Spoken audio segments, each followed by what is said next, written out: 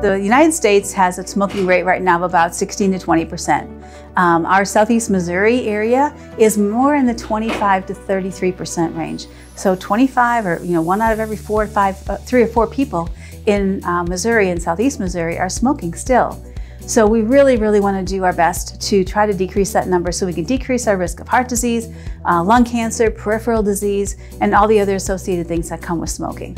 The very first thing when I talk to someone who has any interest in quitting smoking is to really, really identify a why. Because a lot of us want to change behavior, but it really comes down to it, we have to have a really good reason. What is more important to me than having the cigarette right now? Because the cigarette is really just, it's tobacco wrapped in paper.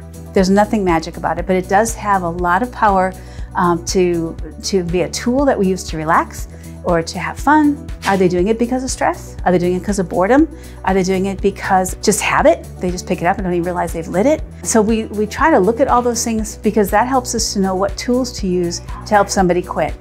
The method that's used really depends upon what you get out of smoking. So whether it's a pick-me-up or a boredom release or things like that. But when it really comes down to it, the thing that really needs to consistently be part of that assistive device or medication or whatever has got to be accountability and support. You got to have people around that you are going to go to and talk to and say, this is how it's going, and have someone that you know is going to be keeping you accountable. That's huge. If someone's really ready to quit, it's really a matter of talking to their physician, drinking a lot of fluids, making sure they have an accountability partner, setting a date, and just getting it done once and for all.